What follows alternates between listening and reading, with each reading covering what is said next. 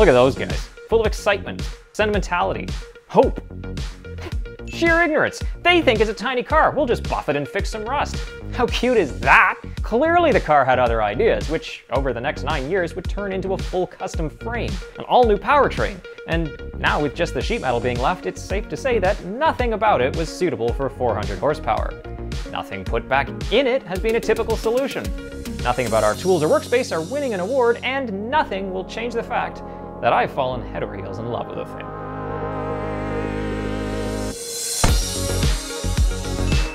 Having left off the previous episode with a freshly reworked dash and firewall, this time we're going to start putting new parts back in.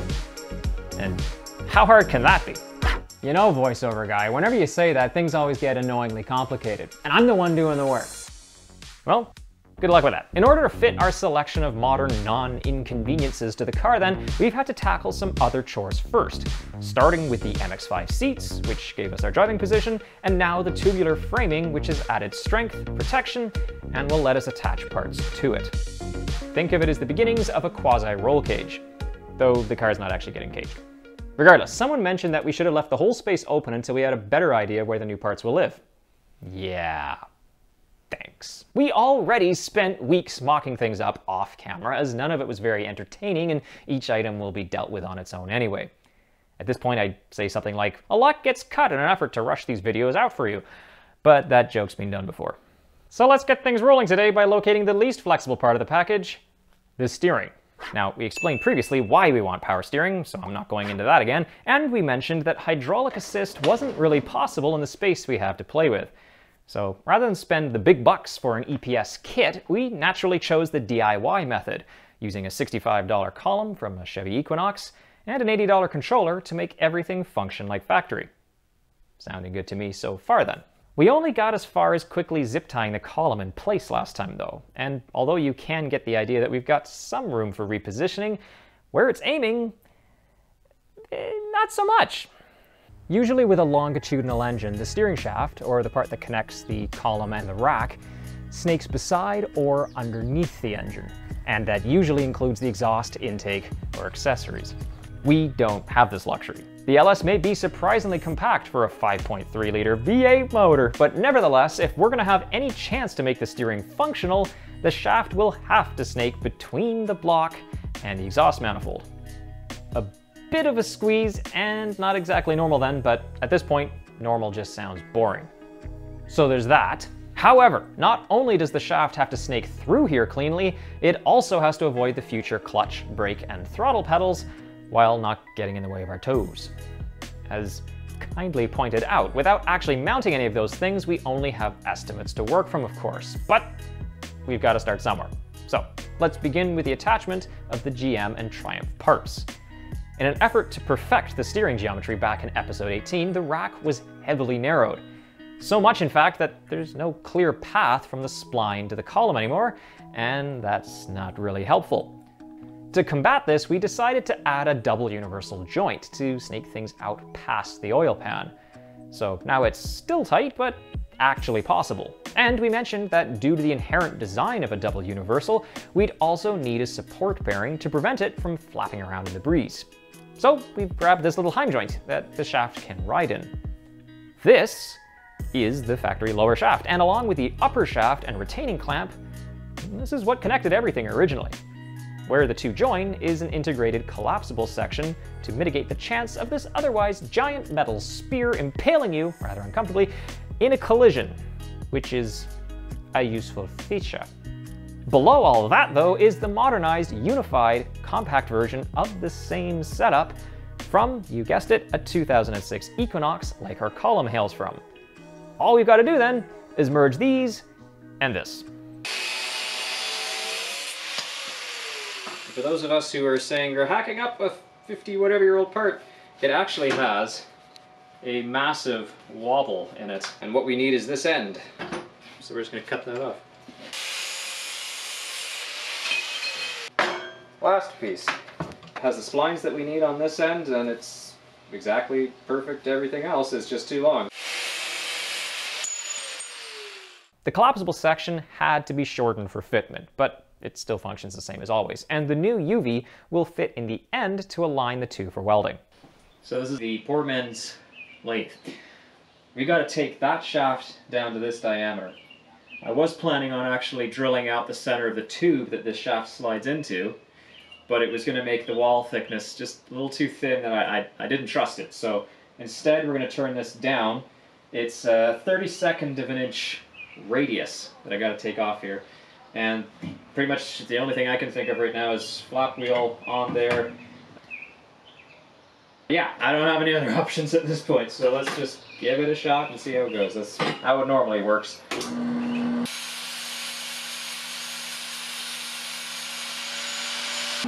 Yeah, so if any lathe manufacturers are watching, I don't know where we put it. Yeah. But, you know, I think we figured that out. If they'd like to donate a lathe and a double car garage. Yeah.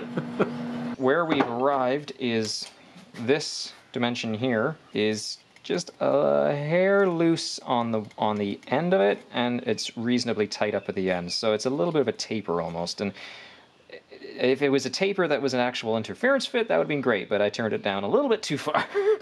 However, that's as good as we're going to get. So we're just going to have to cut the end off. It's going to be that short. Then we can trim down the little bit that I've already tried cutting on the end. We did cut this long, but that should slip inside.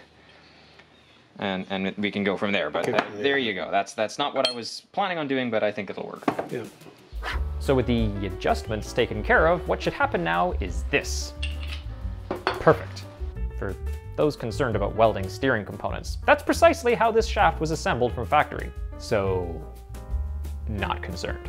It's just getting tacked here, as I want to pull all the bearings out to properly burn it in place later, but this at least lets us check that everything is the right length before committing. Oh, and just a tip, always make sure your welding gas is turned on. Did I turn on the gas? No, I didn't. We'll fix that later. Turning our attention to the heim joint then, it's a bit long right out of the box, and there's no way we're going to make it fit. But with judicious use of the anvil grinder, trimming it down is no big deal. Same goes for the adapter, and with it just resting in place, we can finally connect everything to see what we've got. So for the first time since we had the car on the old chassis, we have a wheel connected to a thing, connected to another thing, turning our wheels. That's fairly tight. Now, the steering column is held in by zip ties. So here, just hold up. That should be a little bit more solid for you. So what we're working on down here then, we got our heim joint there, which the shaft's coming down and through, going into the U-joint, going into the rack. And our clearance from the U-joint to the oil pan is next to 0. But where that little guy gets welded in is key to keep the clearance where we need it. So that is literally our next step here, is to figure out where to weld that in. But that's not bad. It's not bad at all. And that's a decent amount of turning radius, I'd say. Turning angle. It's not a drift car. This is all coming back to Ackermann, where the inside tire has to turn sharper to follow the same overall radius that the the inside tire is shorter distance than the outside tire. So this one turns more. So this is the aggressive part. Yeah, this is why you write a script and then you don't have this blabbering, and then there you go. Yeah, so at this point, we can just go ahead and mount the column and weld in the heim joint, right? Wrong. I mentioned earlier that there's a lot of clearances we need to keep in mind, and the main area we gotta focus on right now is space for our feet and pedals. For which, we need pedals, so we've mocked up a couple. We're gonna skim right through this, as the entire setup is our subject for next time. But right now, you can see that when we try to move from throttle to brake, we're getting hung up on the steering linkage, and potentially even the column itself. Not good. Braking should be the least complicated task when driving a car. Now, we could wind back time and put on smaller shoes to prevent our feet from growing, but I'm months away from cracking time travel, so the next most obvious, yet duller way to solve this conundrum is to move the column higher. Unfortunately, we can't do that because some dodo just put a dash bar in the way. Classic. Can already hear the comments about planning ahead again, so at this point I've got to say that we did foresee this as being a potential issue, but the height of the bar was chosen to allow other parts to fit, and to have it align with the door hinges for strength. There's always more going on than just the task at hand. Regardless, it's no use to us like this, so I guess we'll settle for a bump of some kind. Like that. Moving the piece of tubing at least 1.5 inches out of the way should solve our problem. As a matter of fact, we're going to move it up and rearward to maintain the clearances we need, while also helping to put our arms at a slightly more comfortable angle. So with some checking, diagramming, and more checking, we should be good to go. Let's get on with it.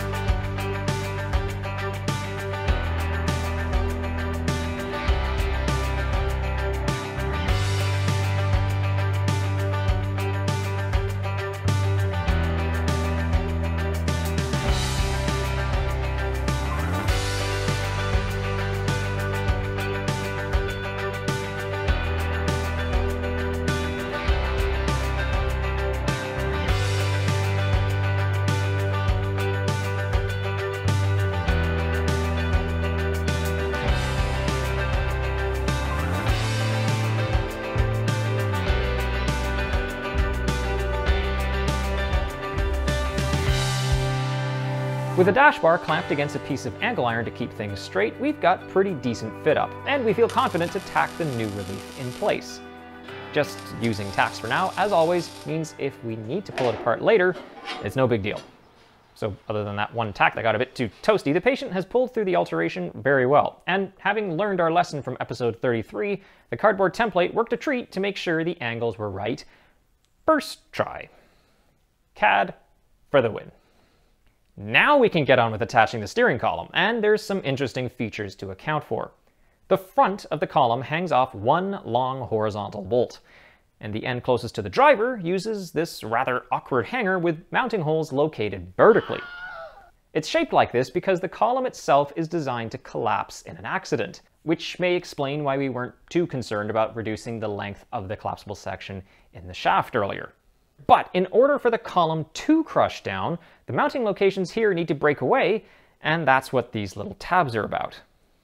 Something to keep in mind in all this is we're actually mounting the entire column upside down compared to the factory GM setup. And while this won't affect the operation, it does change the attachment slightly. Mainly, we need to be careful to ensure we can still get it in and out of the car. Thankfully, with yet another CAD template in place, we should be able to incorporate all the features cleanly. So you know what comes next.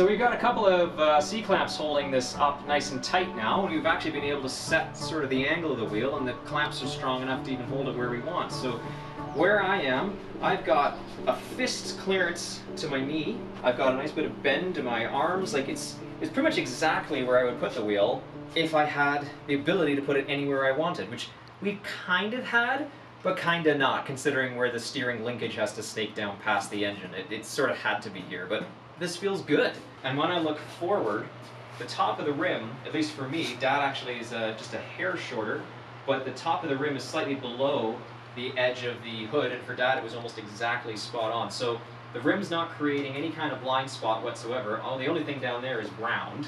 And although this is really short, that's just what these cars are. And of course there's going to be a rubber seal that takes up even more height, so we're losing another half an inch or so here. If we put in the factory style. Yeah, but that's our visual range. Mm-hmm. I mean, I can't see anything higher than the top of Dad's head right now, and you're just standing at the end of the hood, so it's not ideal. But this is great. I have good foot room, which was the main reason why we went through all the hassle of creating this bump out. These little brackets have turned out beautifully. I'm really, really pleased with those. And honestly, what we're ready to do now is put some tacks on here so we can take the clamps out, take the zip ties out, and the steering column is mounted.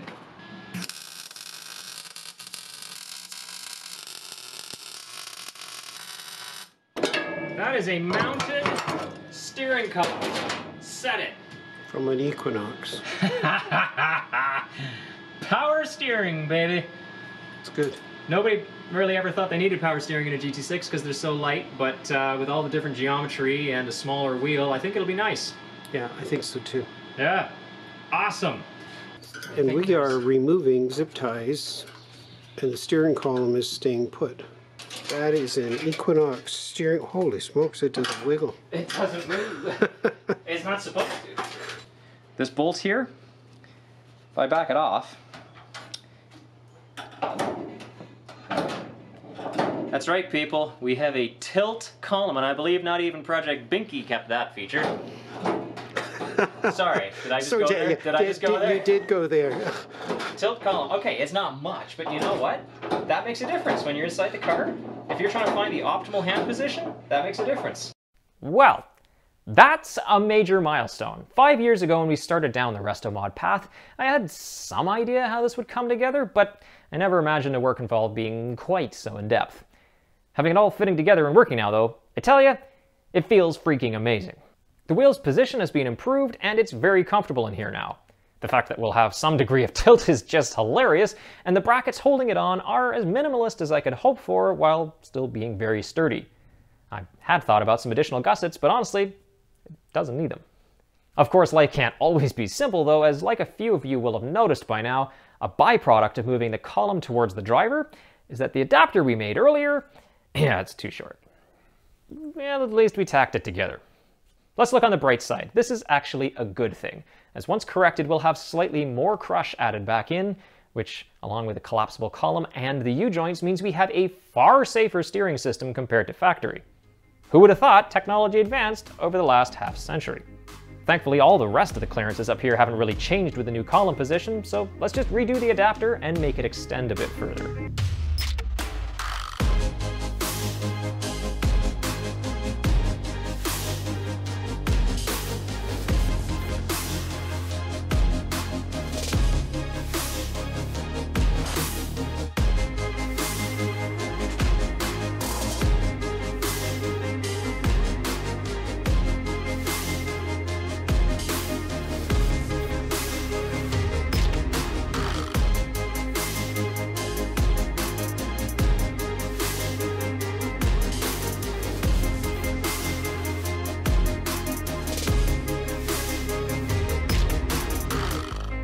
Just the affixing of the new Heim joint then. This thing is almost at its extension, but just enough to lift it off the Jenga blocks. Right there is where this little thread sticking out the side of the UV joint comes quite close. Still clearing though. So you just gotta make sure that everything's good here, and then we can tack it. Somewhat predictably, I can't really fit in here to weld it fully, and seeing as my engine hoist decided to leak out all its oil a year ago, and I can't be bothered to fix it just now, tacks will do. Yet even with just 2, like everything else, it's already feeling incredibly solid. I am really very happy with the results. The location of the wheel is near perfect. The shaft clears the engine with no trimming of anything, and although it's obviously tight, putting the clamp as far forward as we could brings it nicely away from our feet. It may even live outside the firewall eventually. So, although carpet and sound deadening may not allow clearance for work boots eventually, that wasn't actually a requirement for me, and we should be very comfortable with runners on. All in all then, great stuff. Now what's next was, no, that's not it. Ah, that's what That's the we sucker. have to find room for. So then, on to the brakes. Next time. Thanks to all our amazing subscribers for watching and sharing this video, and a very special thanks to the patrons and donators who tangibly support our shenanigans. If you're interested in helping out, there are links in the description below. Keep building, and we'll catch you next time.